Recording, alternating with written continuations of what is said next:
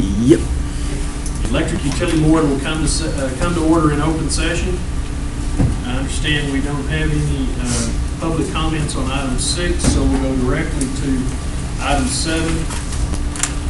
Update and report by the Director of Electric Utilities or his designee regarding customer service, business center practices, procedures and policies, billing procedures, and LP&L staffing and performance. Mr. McCollum. Mr. Chairman, we have the normal report that starts on page 15, and I typically call out the highlights that I'd like to report on. And so the rate charts do not reflect the lowering of our pass-through, which started in February 1st. So I think once you see that pass-through, you'll see that we're in really good shape. But even as it stands, we're well below the state average. Electric rates, we're in pretty good shape. Going over to page 20, the business office recap. The wait time again was pretty low, 41 seconds. And the call handling time of 3 minutes and 51 seconds is the shortest level we have recorded since we've been tracking that metric. I thought that was noteworthy. Pretty good job in the call center.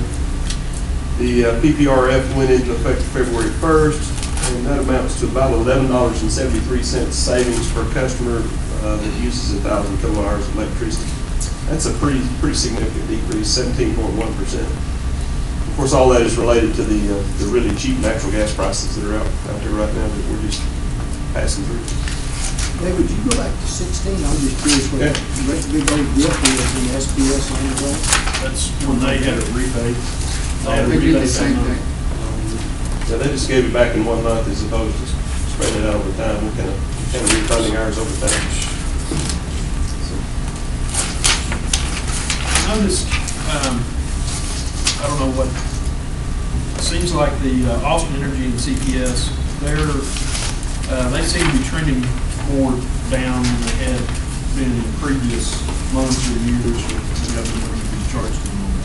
They are benefiting from some pretty cheap fuel costs as well, and I think most of their reduction has been related to their pass-through. But yeah, they're looking good. Austin and San Antonio have historically been among the cheapest providers in the state, and I think they've got a blended portfolio. They've got some coal resources and some nuclear resources, which kind of tend to hold their averages up when gas prices are as cheap as they are right now. But and there are, both of them are also doing a lot with renewables, the solar and the wind. So they've got really balanced portfolios, and right now their rates are pretty attractive. So moving on to the distribution recap on page 21. The commercial development in Lubbock just continues to amaze me. There's just a lot of stuff going on around town.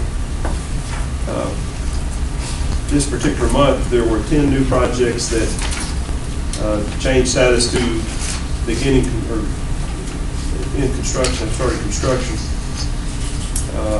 building in construction. And then there's 4 that got removed from this list, including companies like Aspen Creek Grill. I don't know if y'all had a chance to eat there yet. That was one that was on the list last month and it's been pulled off. So we are removing them as we complete them. And then the 10 that got changed to building under construction include the 2100 at Overton Park, which is a huge complex not too far from here that y'all probably observed in the process of being constructed.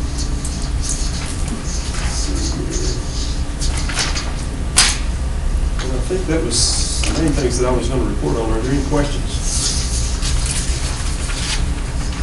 Any questions for Mr. McCollum?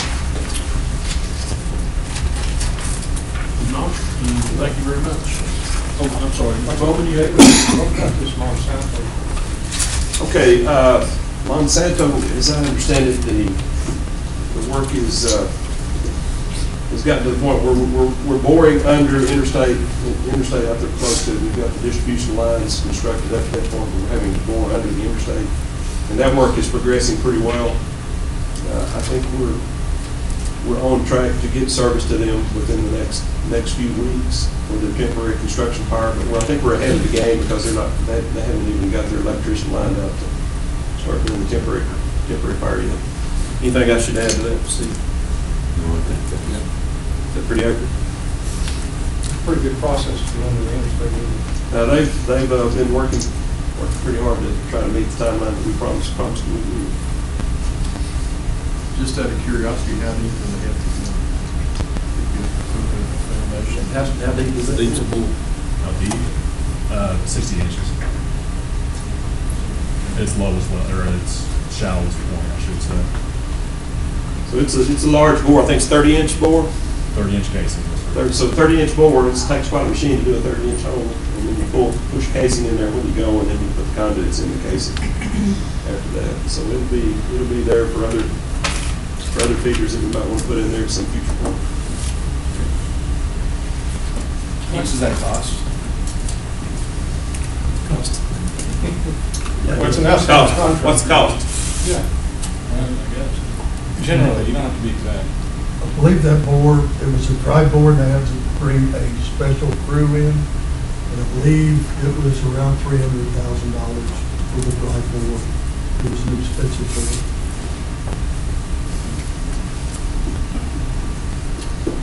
I actually pulled a crew out of Montana or someplace to get this done. So they start up at, this is not, Yeah. they start up at grade, like at the access road, and then go down and under and back up? They actually have a pit over on the west side of the interstate. You can drive up by there, and it's just this enormous pit. They have a big machine that pushes an auger with the casing underneath the interstate, and it comes back up on the other side. So did they dig that pit Yes, for this? yes. That makes sense. Very, very long. Good stuff. Any other questions on the director's report? Okay, if not, we'll go to item 8. Discuss financial and capital statements, financing options, audits, and financial policies, local power and light related debt issuance issues, reserve account funding, cost allocation, revenue and expense projections, of local power and light. And I think that starts on page 25. Mr. Birchall? All right. 26, sorry. Start off with, as I normally do on a monthly basis, show you where the rates were currently. You can see, as Dave was mentioning, we did lower the rates in the beginning of February as the board approved. So you can see where we were. The average user, 1,000 kilowatt hours, was paying about $100.94. Beginning of February, that would have dropped to $89 using the same amount of kilowatt hours. So substantial drop there, about 17% on the pass-through rate, overall about 11% reduction. Overlay Xcel Energy's prices. These are the prices that would be paid in if you lived in Amarillo. You can see they're slightly below us through January, but we expect that we'll be significantly below Xcel Energy beginning in February. Still, over the last couple of years, being an LP&L customer, you save about $140 from what customers in Amarillo have paid for the same amount of energy.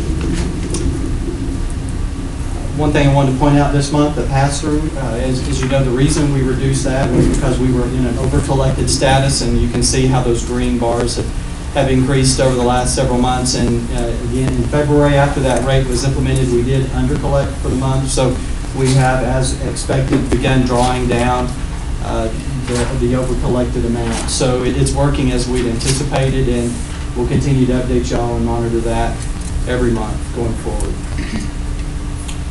On page 26 of your agenda is the balance sheet, the asset side of the balance sheet. And really, if you look at total assets from September through the current, they're almost dead even to where they were. A few changes on cash and investments are up a good bit. A lot of that has to do with the over-collected status that we're in, and that'll be drawn down. The receivables are back down to normal levels. This time last year, we had about $22.5 million in receivables, so we're just about in line with where we are historically there. Restricted investments are up a little bit. We set aside 1/12 of our debt service payment every month, and so as that builds up until the point that we make our payments on at least on the interest portion, so that grows over time. But overall, assets are about where they were at the end of the fiscal year.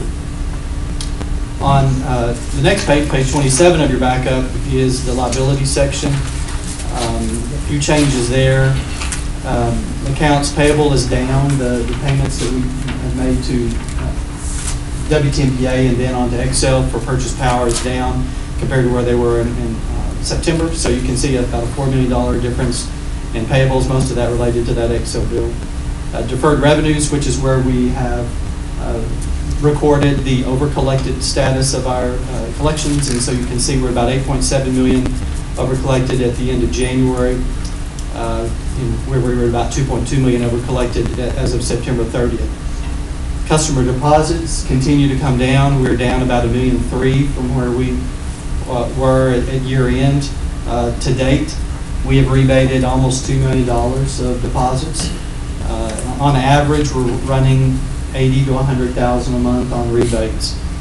Obviously, we have collected new deposits totaling about $600,000 since the end of the fiscal year. So the net of that gets you that $1.3 million. Basically, those are the major changes in the liability side of the balance sheet. Moving on to the income statement on page 28, you can see revenues are down from this time last year. Most of that has to do with the lower cost of purchase power, which if you go down a little bit, you can see purchase power's $40.6 million this year compared to $46.8 million last year, so a $6 million reduction there.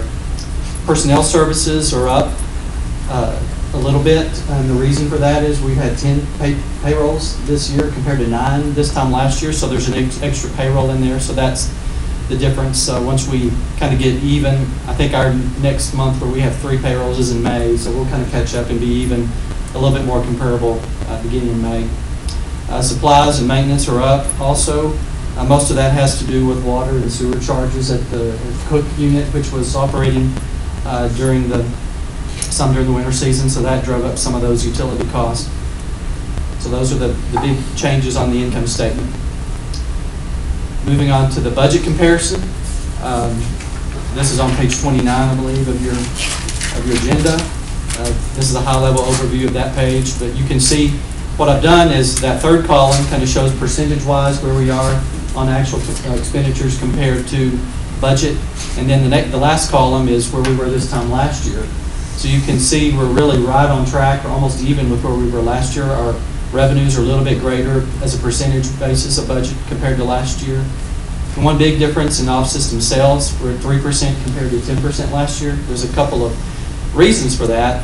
The main reason is that the cook unit is out of service this year, and so we're not receiving those revenues from Excel Energy. This time last year, we had received about $650,000 on that unit contingent agreement with Excel, and this year we've received about $328,000 on that.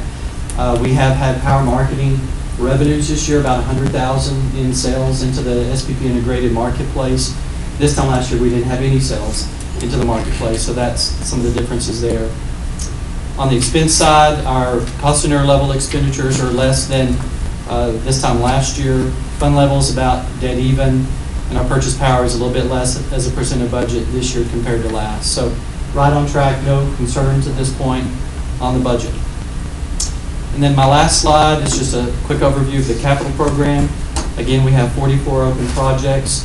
About 3/4 of it is funded with bonds at this point, and 1/4 of it in cash, and at least in what is remaining to be spent. In January, we spent about $430,000. Most of that has to do with the installation of new overhead and new underground lines. Also, we installed $75,000 in transformers and purchased about 40,000 meters. So that's kind of an overview of the expenditures on our capital program this month. So that's just kind of a quick overview of the financials, and if y'all have any questions, I'd be happy to answer. Mr. Bertram, I think maybe it would be helpful for everybody just if you would remind us what the reserve requirement is for LP&L, what our policy is on the reserve requirement. Just, it's not working capital, it's something other than... Our reserves, as established by a council ordinance, is 3 months of operating revenues. That's really the revenue strictly related to general consumers meter. And so we take an average of 12 months, and 3 months of that is our reserves, which is about $56 million in reserves. At the end of the fiscal year, I believe our reserves were around $65 million, so about $28.9 million in excess of the reserve policy. And keep in mind that that amount that's over the policy level, we are going to use to smooth those rate increases over the next several years. If we were to use all those in 1 year, you may forego a year of rate increases, but the next year you may have a 12 or 15% rate increase. So we will be utilizing those reserves and chewing those reserves down to policy levels over the next several years, especially as we're bringing on a large amount of infrastructure to the utility that will help us in keeping those rate increases on a consistent level basis going forward. Well, and if our cost of electricity goes up, then our reserves requirements go up.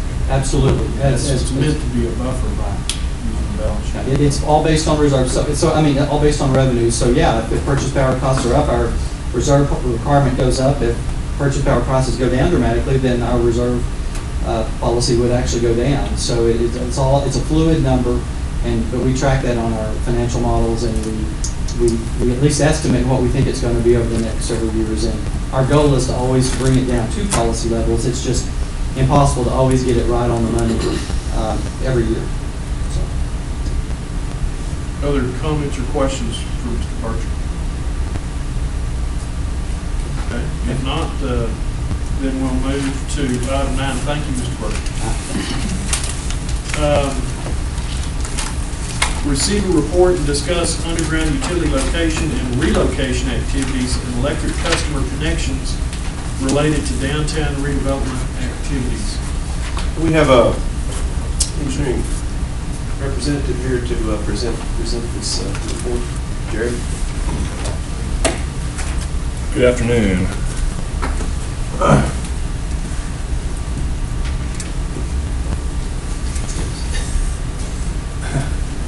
Just a rundown here of our phases and routes for the new underground utility placement.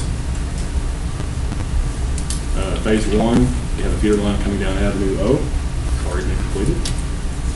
Phase 2 involved Avenue M. Phase 3 primarily involves Avenue J. And Phase 4 and 5 are both future phases. 4 is west of Avenue Q, 5 being primarily the Arts District.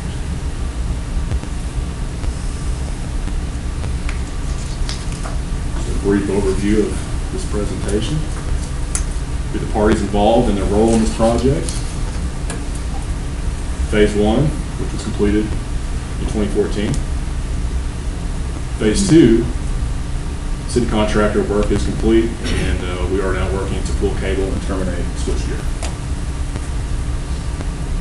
Phase 3, city contractor has started. Actually, this week they got started on that project.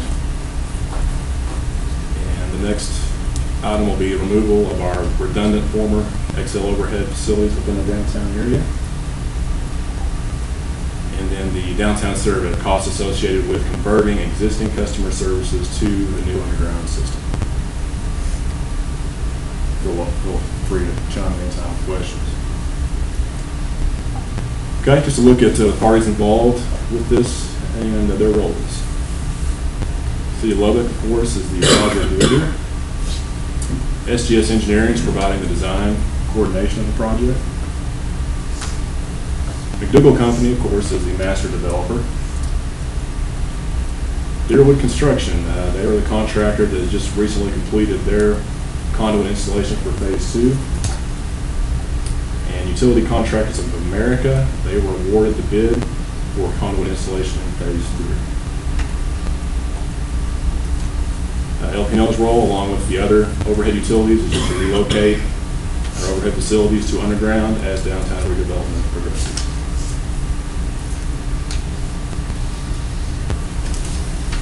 Here are just a few pictures of Phase 1. We have the switch cabinet here on the right. It's over there by the Durangos. Of course, we have the conduit installation back in 2014. Then we have a pad mount transformer here. It's in the alley right behind the United Way building. Kind of involves the target area that we were asked to vacate for development. Again, Phase 1 was completed in 2014. It's just kind of a Google Maps view of the target area. Our underground feeder along Avenue O is now in place and operating. LP&L overhead facilities have been removed within the target block area. And as of this week, NTS Communications has informed us they are scheduled to remove their facilities this Saturday, March 19th. Great. Mr. Rice? Jared, I have a question. Are all utilities, I know we're back when we discussed this last time, AT&T was still kind of the last one to try to get done. Do you have any interaction with them as far as being the parties involved and where they're at? Absolutely, yeah. We contact them quite a bit. I think last time we did this, it was Suddenlink and NTS were still on the polls. Suddenlink, fairly quickly after that meeting, they were very cooperative and actually got off the polls fairly quickly. Haven't seen the same quick response, I guess, out of NTS, but I know they are working. They've been working on cutting over customers in the last few weeks, as I understand it. What about AT&T? They're off. They're off. Yeah, it's just one company at this point. It's still on NTS hold. goes off this weekend and that's it. If they get off this weekend, then yes, they will. That'll be it. Will that mean then the poles will be able to come out? Yes, sir. In the alleys? Absolutely.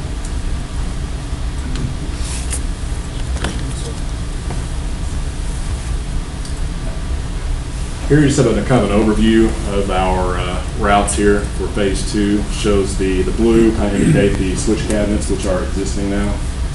The red indicates kind of proposed. We already have conduit in place along Avenue M here. And it's just a matter of trying to pull cable, terminate. Still some work we have to do there, but the contractor for the city has completed their work for phase 2.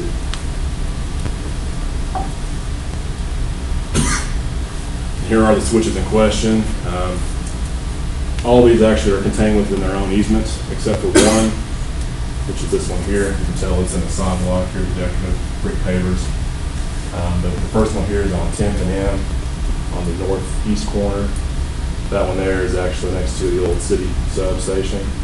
It's currently inactive. The one on the right there is next to the old Community Health Center building. And this one here, of course, not look familiar. It's right here in front of the business center. And then the one on the far bottom right is the Experience Life location.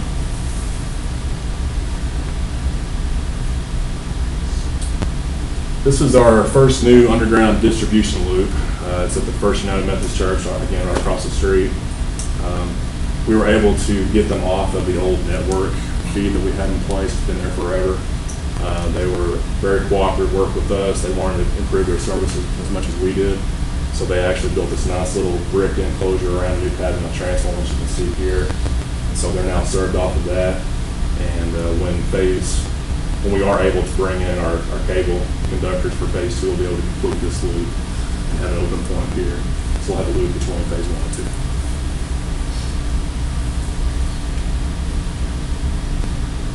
This is the Rager Dykes Green building. It's almost complete with their renovation.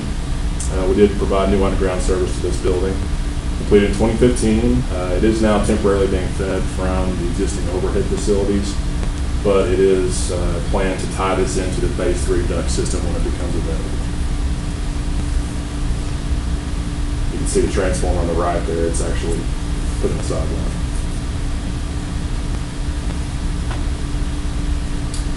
New service to the business center. New switch cabinet installed as part of phase 2 will be utilized to serve the business center. A new pad mount transformer is planned to replace the old and deteriorating network vault transformers that are currently serving this facility.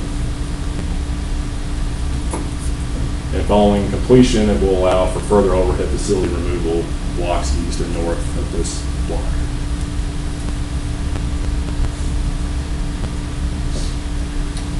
Here's an overview of phase 3. Again, you can kind of see phase 1 here in Avenue O, phase 2 Avenue M, and then you see phase 3, the route here is much, much longer. It starts over here at Matt Davis.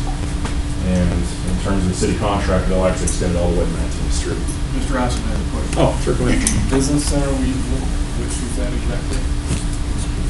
Well, we refer to this as business center, Love Business Center. Yes, sir.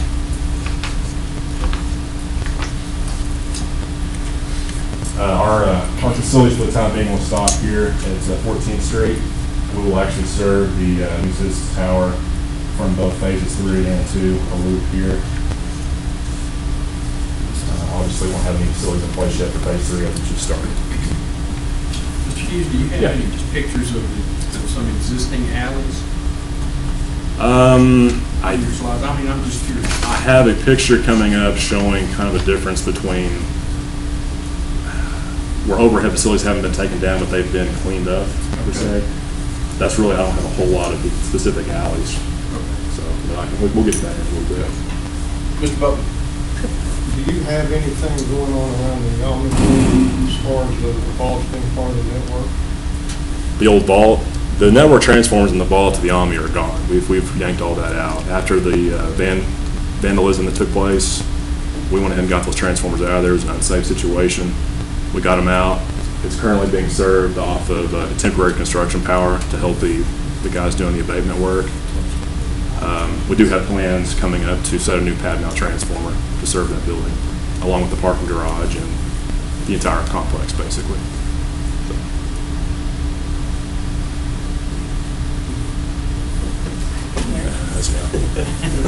Luck would have it. New underground service to Citizens Tower. Asbestos abatement being served by temporary power. And phase 3 will include conduit installation to serve Citizens Tower. The transformer plant being installed south of the parking garage currently in a parking spot the city's going to let us have. New service to the federal building. The old service has deteriorated and become very unreliable. Conversion to new service will allow further overhead facility removal to the south. Accommodations have also been made to serve the old post office building at 712 Broadway, currently under renovation. The red tile building that used to be a part of the county's facility.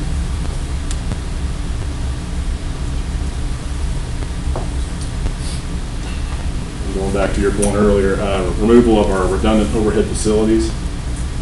Approximately 90% of the redundant overhead facilities have been removed from downtown, with downtown being Avenue Q to I-27, Marshall Sharp to 19th Street. Approximately a total of 5 miles of 3-phase primary has been taken down. That doesn't mean we don't still have overhead downtown, but we don't have as much as we did before, if that makes sense.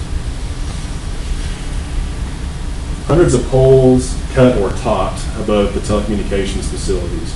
Dozens of poles have been removed where possible. A lot of times we can't just take the poles out for the same reason we probably have in phase 1 for the target area. You've got cable TV there. All we can do is take our facilities down, cut the poles off. That's as far as we can go until something else happens or we vacate the poles. Here's the best picture, I guess, I have available on this slide. It's kind of a before and after cleanup of an alley in the Depot District. This is on 19th and Buddy Holly, right behind kind of Tornado Gallery. You can see this old transformer rack here, kind of rusted old transformers that weren't really in use anyway. Well, after we came through and cleaned up the alley, you still have overhead facilities in the alley, but it's obviously much improved. This kind of gives you some subtle aesthetic improvement as well as reducing the facilities that we have to energize and maintain. Most of those still have, what do you call that, a weather top? Like a weatherhead? Weatherhead, yeah. Right. Yeah, in the Depot District, currently, based on the plans for downtown, there is no plans currently for any underground placement in the Depot District. So that's kind of the best we can do right now.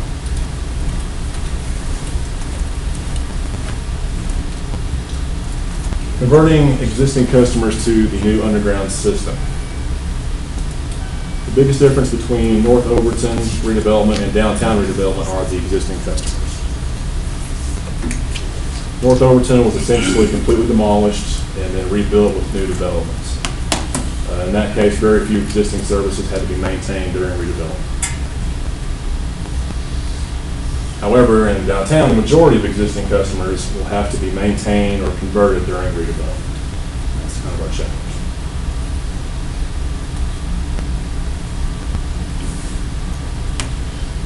Cost study to convert customer services to meet the new underground system.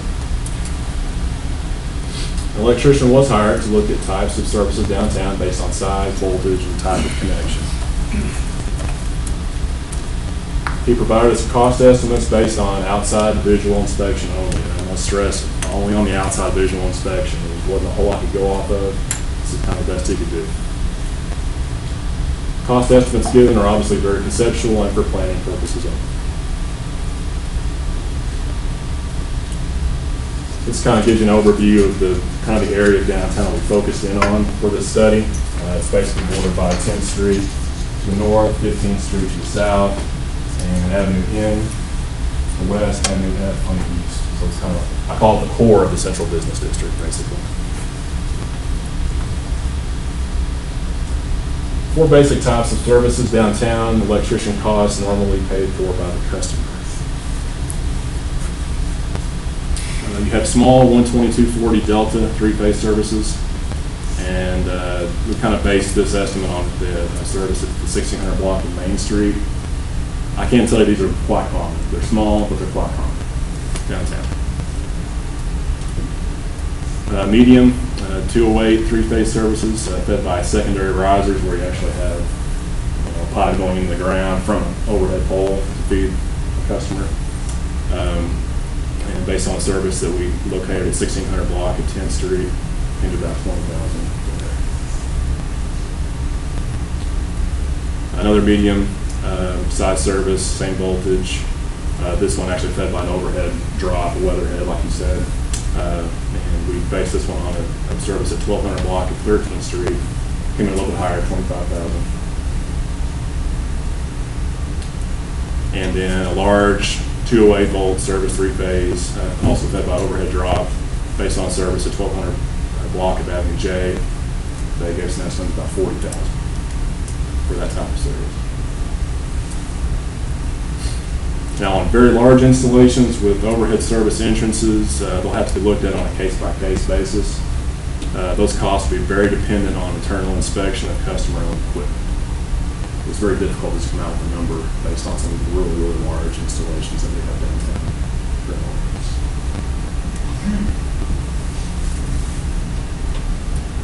Mr. Russell,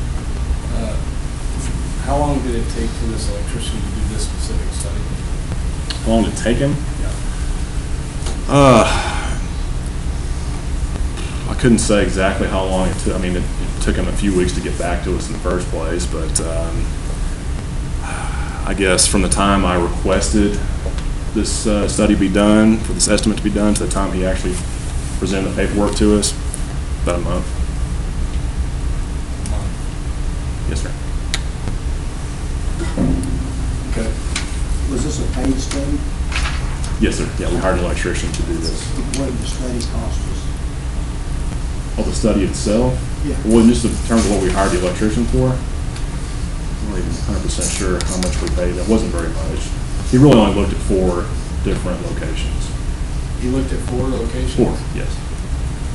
He didn't comb through downtown looking at these different services. He just looked at 4 different.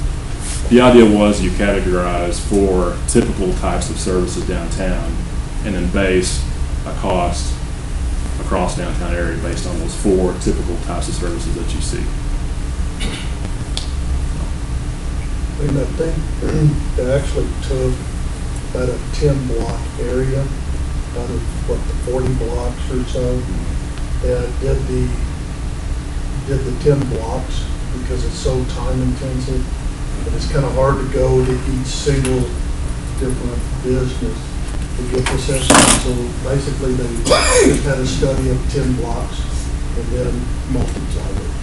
So it's an estimate that unless you get into a very in-depth study with electricians, then it's just hard to get a firm figure or know what you are looking at because of the inside of the building. May need upgrades, and it's just this is just based on the outside visual of what we would have to do up to a certain point.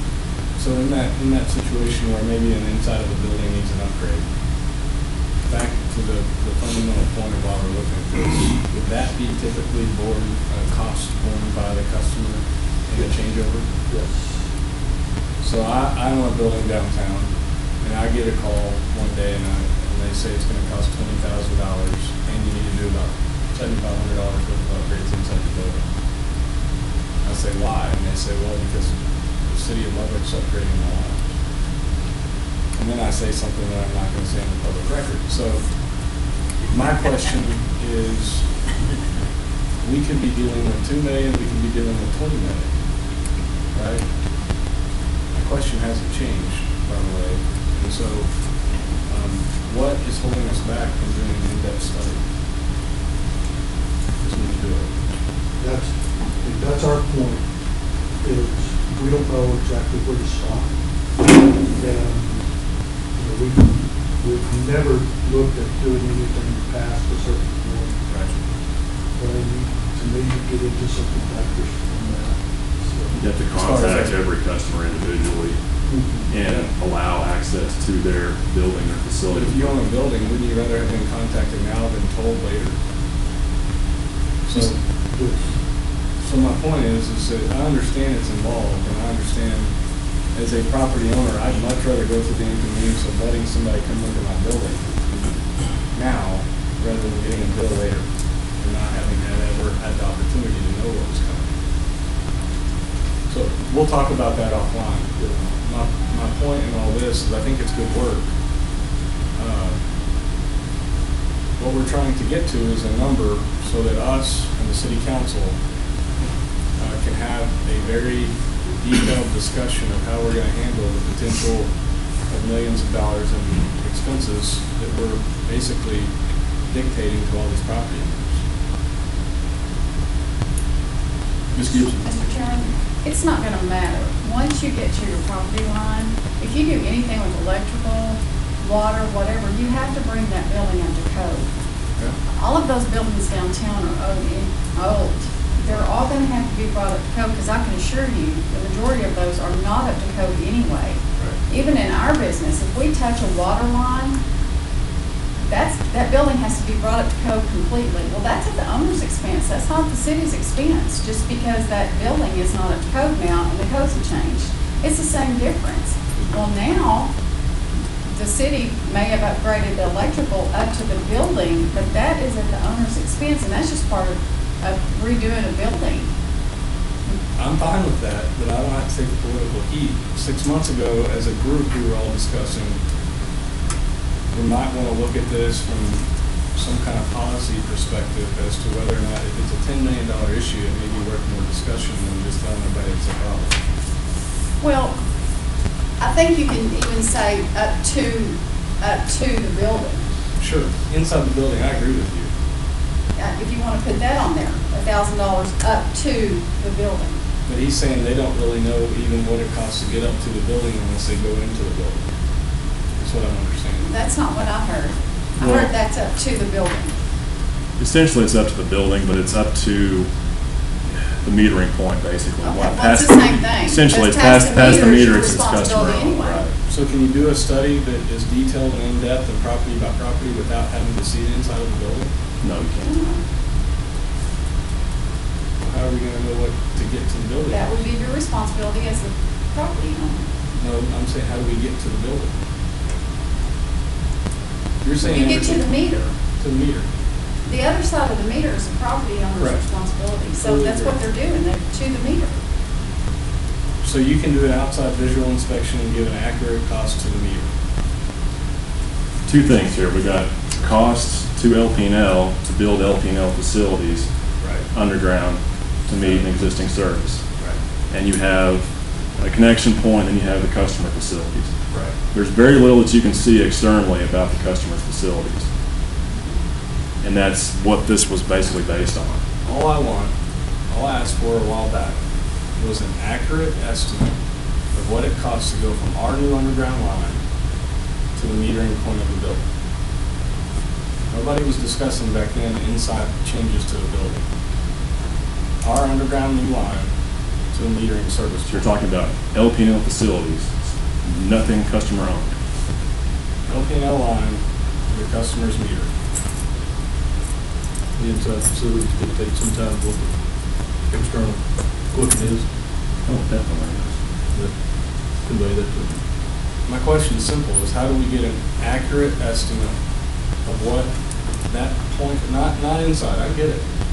But like for my building, to go from a new line in the alley or wherever it's gonna be to the metering point, am I getting a bill for 15 grand or for 1,500 or for 20 grand? That's gonna be different on every property. This isn't just my question. This has been an issue for 3 years around here. Nobody wants to tackle what is the cost from line to meter to get to the meter. I think part of our struggle here is that there would be quite an expense to hire someone to be able to come in and make that effort. And I guess the question then becomes, we are spending a lot of money to do an estimate for something that a customer would pay for. It's not LP&L infrastructure that we're paying somebody to estimate. It would be very similar to us estimating how much it's going to cost somebody to install solar panels on their own roof. We are spending public funds to do a study that would benefit a customer. And so I think that's where our struggle is, you know, we could bring a contract to you for, I don't know, $200,000 or $400,000 to do a study to tell us how much it's going to cost. But are we even able or willing or legally, can we spend that money on infrastructure that's not our infrastructure?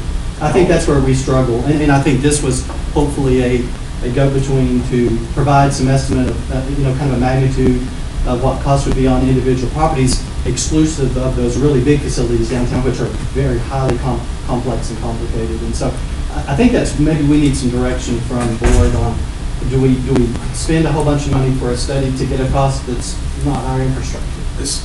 You're exactly right, and you could not have summed that up more clearly and correctly, in my opinion.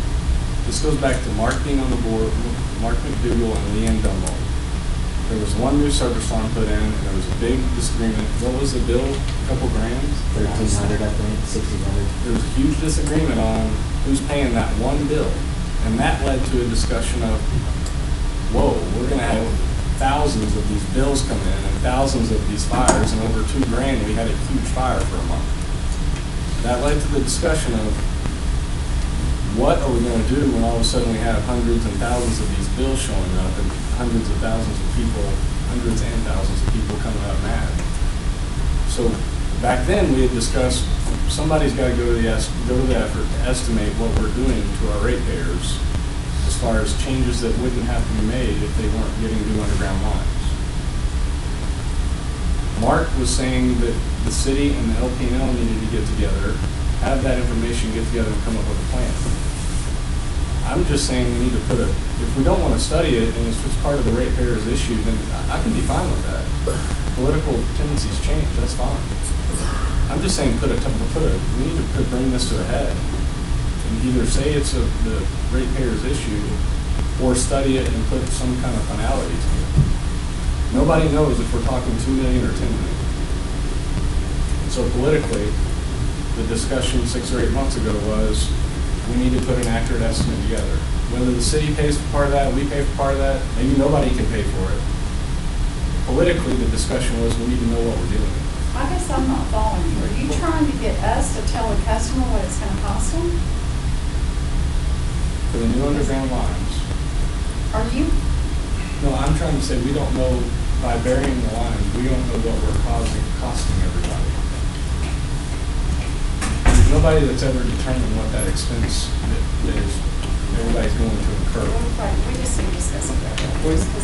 Mr. Bowman? Help me out here. I don't quite understand. Who is paying for the transition from overhead to underground at the entrance? I don't care about the inside of the building. I understand that. Well, city, LP&L, everybody's paying to put their lines underground. Well, but what about the expense on the building to go to the underground section rather than the top of the overhead? Hence the issue. Because LP&L has created the problem by changing their system. Right? Yes. Now, is LP&L going to pay for that, or is the customer?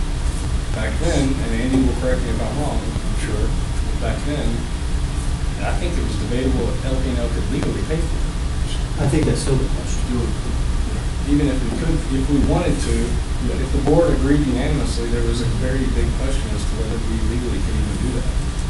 Well, yeah, of course, the bottom line is, LP&L has created a problem by changing their method of service. Right.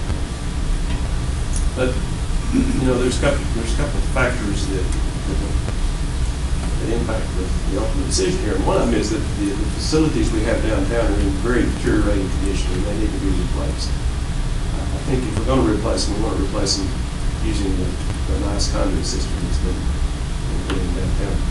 Otherwise, we're going to have ongoing reliability issues like we have experienced here, like all you guys that work downtown have experienced routinely. So that's a big problem.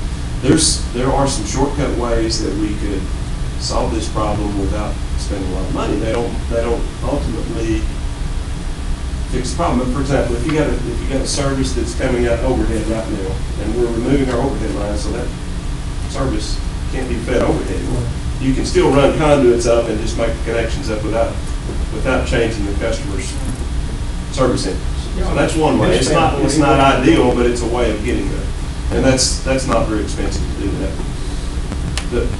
One of the questions that we have, and one of the problems that we've had that working on this estimate is that, okay, if you take out a permit and replace that meter base with one that goes underground, new and modern, and you have to make some change, you may have to make some changes to the breaker panel inside, and technically, I think when you take out a permit on a facility, you're supposed to bring everything up to code. That's where it gets really expensive.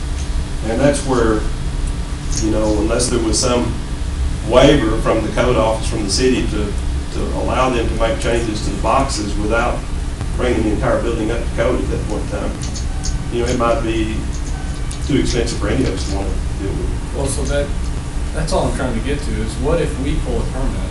Say we figure it out, we pull a permit, and on my building they say, man, you got $10,000 worth of electrical work to bring it up to code. And I say, I don't want it up to code. It's working just fine like it is. Grandfather. But my point is, so we could be triggering the cost to connect and the cost to upgrade. Yeah, because if you pull a permit, Well, what if you pull a permit? Or not you, but what if they pull a permit? I don't know. I mean, just like David said, I don't know about that. But if the homeowner or business owner pulls that permit, it has to be part of the code if you start messing with those words. Unless there's a waiver standard. Unless we agree to do a waiver. Unless we within that area. And they may, I don't know. Let me ask another question. If out on, if in Tech Terrace there's reliability issues, and LP&L decides to replace some infrastructure, correct me if I'm not wrong, but all ratepayers help that infrastructure replacement, right? Yes. So that's another policy issue we're dealing with is the downtown. You know, each building owner, each property owner is effectively helping pay for that new infrastructure rather than the whole system carrying the cost just on that connection piece. You're just going to remember this all started over, I think, less than $2,000 bill. I forget what building it was. Yeah. This little fire started there. So we're talking about a whole lot bigger fire than this is. So one thing we had talked about just internally here is setting up a 380 fund, I think is the right terminology for it, where there would be a fund set up by the city, 380 fund that would be where customers could apply for and receive grants. I think it's the correct term. You get a grant for upgrading your building. We can't do that because we're not authorized to give away anything of value, but a 380 corporation could do that. The city could. Or the city could. So that's one possibility, one possible way to get around this problem. And then you got to figure out how to fund that 380 and how much money to put in there. You know, based on the work that Jared has brought you today, we think it's going to be at least $500,000 and probably much more than that. So I don't know if you would want to do that and fund it with an initial amount and then see how far it goes. To me, that's a better approach than us trying to do a detailed cost estimate on every single building downtown for stuff that's really customer associated work. We can certainly move on. Sorry, the last thing I'll say is I'm as big of a proponent of doing all this as anyone. Since a long time, since Mark and I were sitting on the board together, and he had these problems, I sat there and wondered, how is this gonna get solved? And maybe there's a 380 fund, never heard of that. Maybe there is something like that. Maybe y'all can look at it. Maybe we can all look at it. Somehow, somebody's gotta get a handle on, is it $500,000 or is it $5 million? I think. Mr. Bell? I think part of the argument from the city standpoint, Clayton, I look at it differently. I don't own any property in downtown, but I know the master developers told us, we have these little small footprints. If we put the underground, we can make bigger blocks. We can attract some outside developers and all that sort of thing. It would seem to me that the upgrade of the downtown facilities, even though the cost would be borne by the property owner, the value of their property should go up as a result. At some point in time, it may be 5 years or 10 years or 15 years, but there's an opportunity for that owner who invested some money in their property to do rather well, potentially. Tell Victor that when he gets his bill. Yeah. Mr. Dunn? I know the rest of the board is enjoying my silence on this issue. I can speak for myself. I am a property owner downtown. I have a direct financial interest in whatever decision. We're making decisions based upon money, so I will not be, just for the board chairman's purpose, I will not be weighing in on this issue, nor will I be able to vote on this issue. Well, I think it's always been an issue. If there's new construction, obviously they're going to have to bear that cost. I think the issue has always been when we go change over, it's the reconnection issue that you bring up. And I think we probably do need to figure out what is our path forward on that. If that's our job to even determine. Well, maybe I will go ahead and say I'll put an agenda item on. I'd like to go with a marker, but let them come in, and it's been months since I've talked to them about it. Next month, I'll ask one or both of them to come in, get their thoughts on it. We need to get this issue and put a plan in place. Again, like Charlie said, I won't be able to vote on it because I'm going to property down there. I want to say, I'm a proponent for these underground lines being done. Sure. I think it needs to be done, it needs to be cleaned up. Now, who pays for putting it into these buildings? I don't know.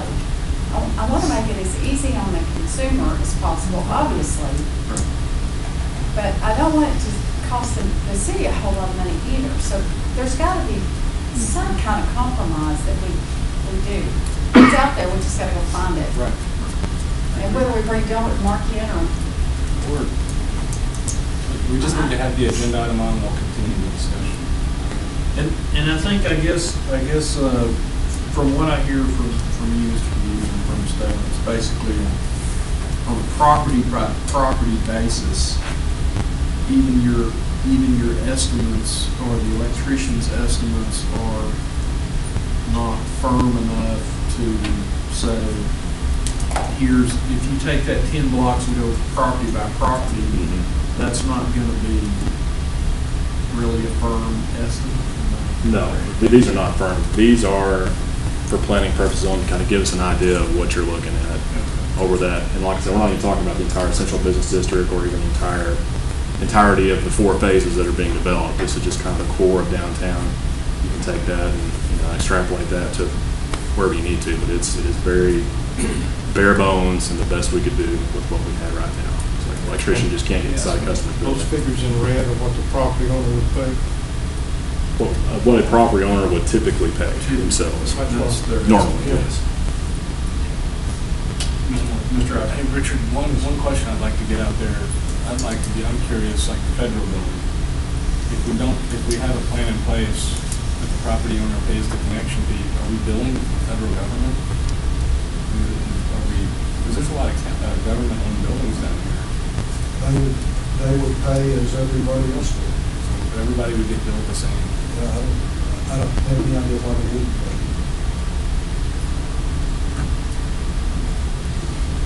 Well, I can tell you from like looking at the federal building and like the green building, since they were doing their own renovations internally, they paid obviously for their customer side and kind of did a collaboration to improve the service on both sides.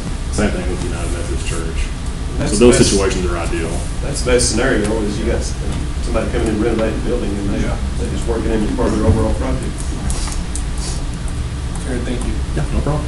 Guys, appreciate the information. It's, as you see, this is something that there's been a lot of stirring around on for a long time. So appreciate the information, and I'm sure we'll be talking about it more.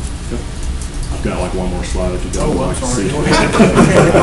I want to cut you short. We're almost done, I promise. Just in a summary. This is a very unique project with many challenges, many of which are unique to each block that are targeted for development. And our distribution system downtown will receive a tremendous upgrade in both capability and reliability of this project. That is for sure.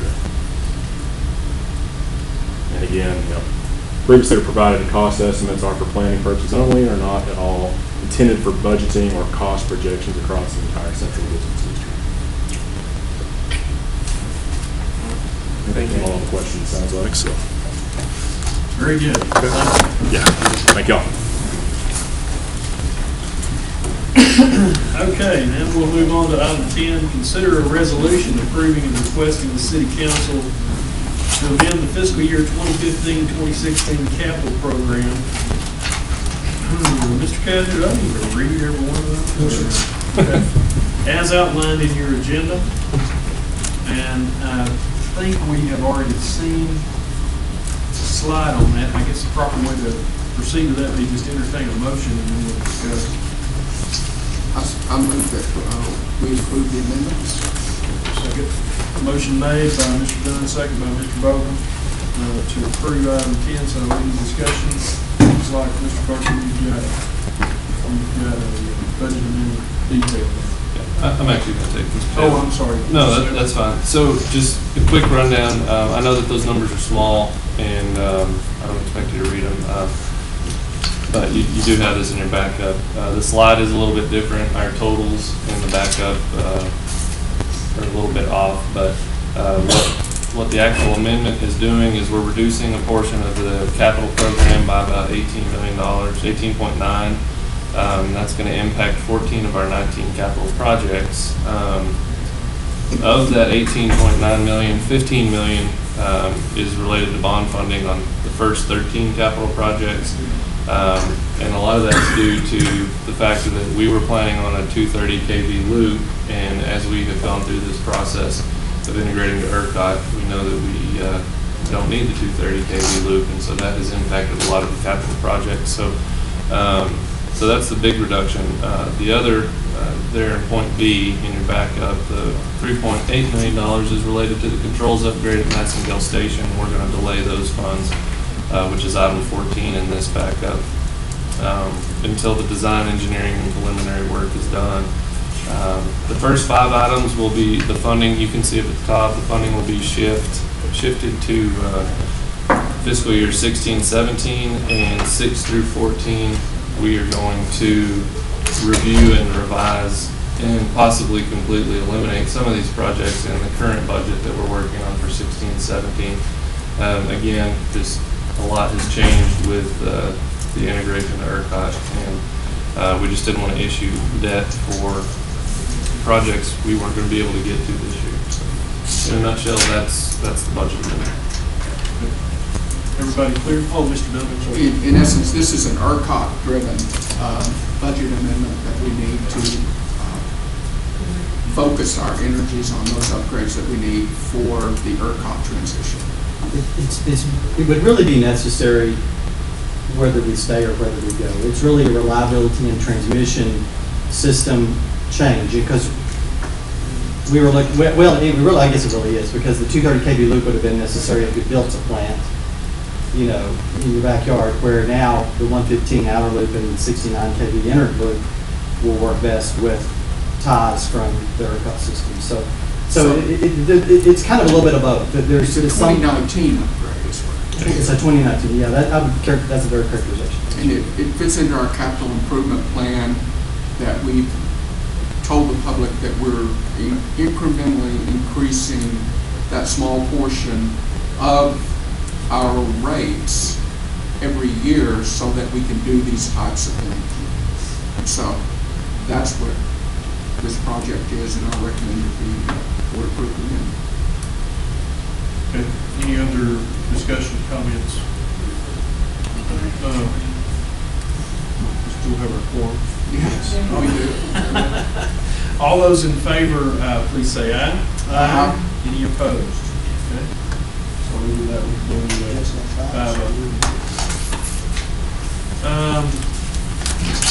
moving along to the consent agenda.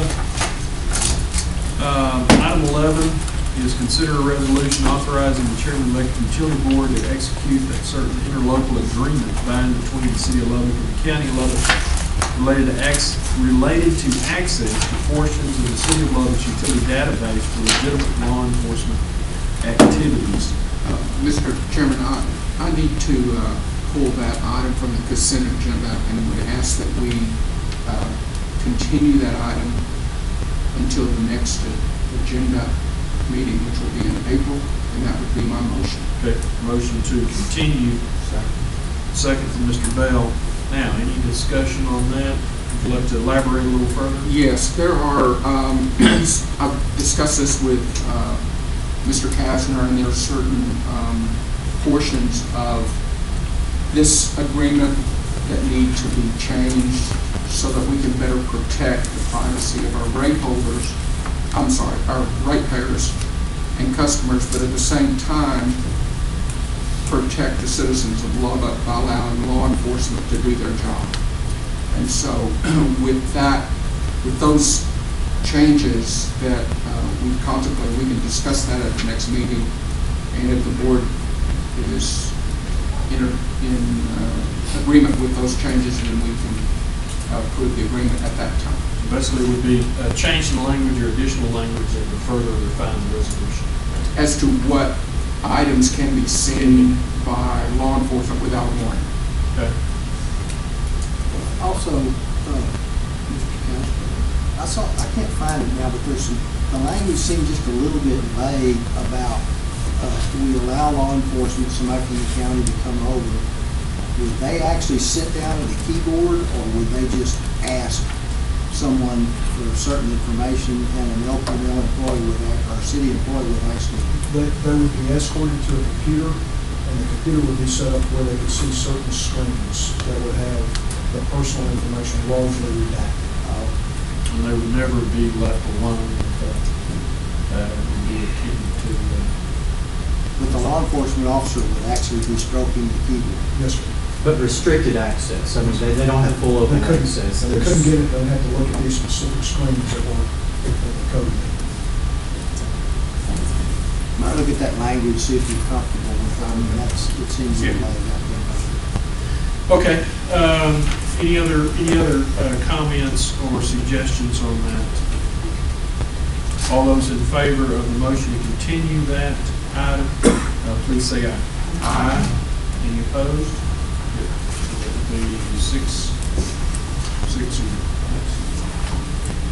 Item 12 is consider a resolution recommending to the City Council of the City of Lubbock that it award RFP 16-12664JE on respecting the installation of an emergency generator at the Lubbock Business Center, 1301 Broadway, Lubbock, Texas 2. I'm not sure how you pronounce that. Tech Contracting LLC. Entertain a motion. Questions, answers? Well, you had one, might as well ask the full. Okay. Good. All right. First of all, how much will it cost? And secondly, there's been a lot of talk about moving everything from this building over to the building in 2 or 3 years. The cost is $393,000 is the contract amount to install this generator. It is a generator that could be relocated. It's not, you definitely have some expense to relocate it, but. Well, you see where I'm going though. I mean, right. If we're not going to be here very long. Well, at the present time, it's around, 3 to 4 years. And at the present time, if we have an outage, we have no way to be contacted. We have no way to communicate with our customers. No one can call into our call center. And it's just one of those, really from a customer service perspective, if we can't take the calls during an outage, I mean, we should be. That's been our concern. And so, what I would envision is that, once this facility, we're complete with this facility and we'll be moving to another, and this generator can be repurposed for either a portion of the facility over there or for another city's facility that might need generator capacity. So I don't think it's just a 4-year investment. I think it can be seen as a longer-term investment, but we still have 3 or 4 years that we've got to maintain operations and maintain communication. So that was kind of my bigger concern, was that, we have to have electricity at all times to be able to answer questions and take care of our customers. So it is expensive. You've been in this building a many number of years now, so. Right. And this is one of the, our Municipal Hill has a generator, City Hall has a generator. This is one of the larger facilities that are owned by the city that have not been equipped with the generator to date. So we felt that it was kind of a responsibility of ours to make sure that's. Well, I don't have an objection. I was going to discuss see if it was really a worthwhile investment for a period of time. I think I would be here. And my reconciliation of that is that it can be repurposed going forward, or we could even sell it, at that point if we're not able, because it won't be, but just 3 or 4 years old at that point in time. So that's how I reconciled it. I agree with you that it's difficult to invest something like that for a short period of time, but I think we can extend a lot of that or repurpose it somewhere. Motion approved. I second. Okay, motion to approve by Mr. Bell, second by Mr. Dunn. All those in favor, please say aye. Aye. Any opposed? Good. I believe that gets us to the end of the agenda, so we will see you.